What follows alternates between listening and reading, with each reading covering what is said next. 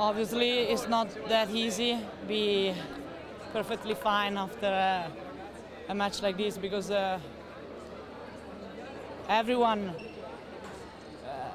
would have liked to go in the final.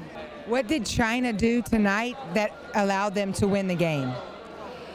I think sometimes we spike so strong, so I think very good, but they touch everything, every ball. I think, okay, we make point. No, the ball already in the air. So I don't know. Sometimes they take the ball impossible. They take the ball impossible, and congratulations to China. We are very happy and too amazing.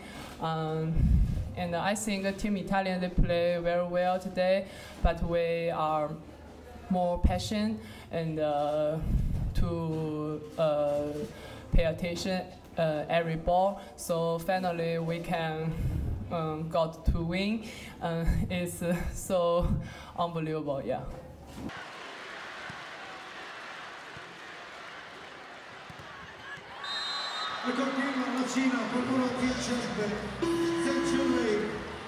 Their block and defense was really amazing, and was really difficult for us to make the point. Sure, we want to fight. We want to make our best tomorrow.